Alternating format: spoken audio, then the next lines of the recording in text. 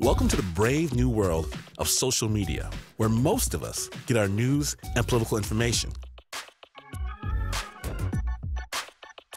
The upside is we get to participate in this conversation as never before. We comment, we share, we tweet, we retweet. But our favorite social networks have also amped up the power of the opinionators. Sometimes this activates us. Because if there is ever a time to stand, the time is now. And sometimes it feeds us distortion. It's just a stupid opinion. I mean, it's a misunderstanding of...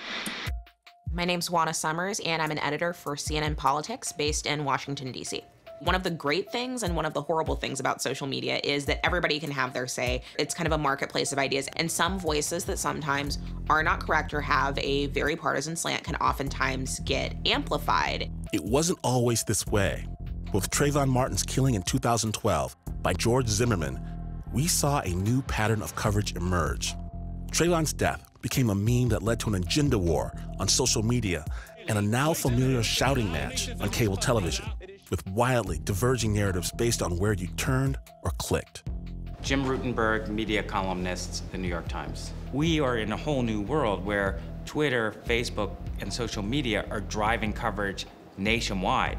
So CNN, Fox, MSNBC is going to pick one side, and if enough people like the way it sounds and want to believe it, it's off to the races. The wheels are in motion for a complete character assassination of Trayvon Martin behaving in a thuggish manner, assaulting George Zimmerman. For a thug, how about the guy who chased down the 17-year-old and shot him in the chest? What we want when we're covering race is some kind of national conversation that leads us somewhere good. But if you're only going with the divided take, us against them, right against left, it's hard to see us coming to some place of reconciliation.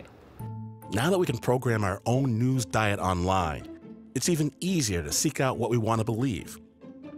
The irony is that instead of expanding our worldview, social networks can easily become accomplices in shrinking it.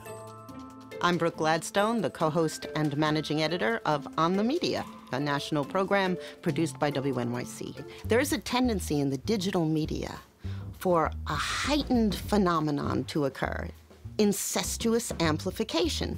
If you are in an echo chamber where you're only speaking to like-minded people, it tends to heighten the extreme voices and marginalize the moderate ones.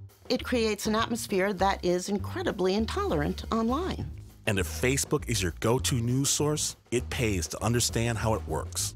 Facebook's main goal is to keep you on its site. Its algorithm is set up to give you what you want. An algorithm is a formula that Facebook engineers have put together to maybe even know what you like before you know what you like.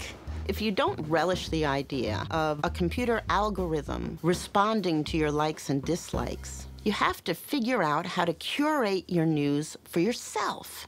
Certainly, the news choices that you make will help determine your view of an event, of the world. Even more important, your view of the world determines what your news choices are. It really begins with you. So the question is, what do you do?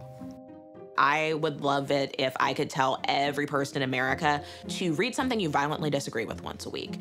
If you're a diehard MSNBC watcher, go turn on Fox. If you love to read Breitbart and Town Hall, go listen to NPR for a day. Maybe there's something there for you to challenge your assumptions and the things that you typically read.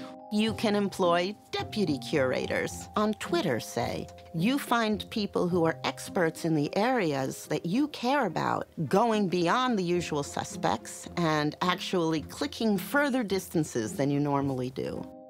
If you're just swiping through your Facebook or your Twitter, go past the headline or the image that you're seeing and ask, what's the full story? What's the source of the information? And just being really critical of that. Today, it only takes a minute to Google something you see online and find out if it's been updated or fact-checked. Don't reflexively retweet. You are feeding back into the system that is feeding into you. You're a part of this now. The great news about the advent of social media is that there is more information at your fingertips. You can take advantage of that, and you can be the best informed citizen in history. In the digital age, everyone with a keyboard can be a creator or a distributor of content. We have more power than ever, and with that comes responsibility.